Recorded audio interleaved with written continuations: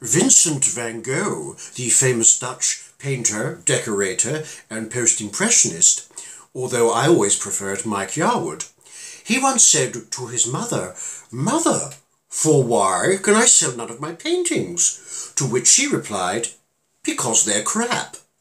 And so he cut off his ear. Later that evening, he was found sipping a Pink Lady in a bar, when a young man came in and said, "Hi, Vince, would you like a drink?" To which Van Gogh replied, "It's okay, I've got one ear." Which leads me on to my subject of earwigs. Now, if you lose an arm or a leg, it is only natural to replace them with a prosthetic. So why not replace your ear with an earwig? Sadly for Van Gogh, he shot himself. You can read all about him in my new book.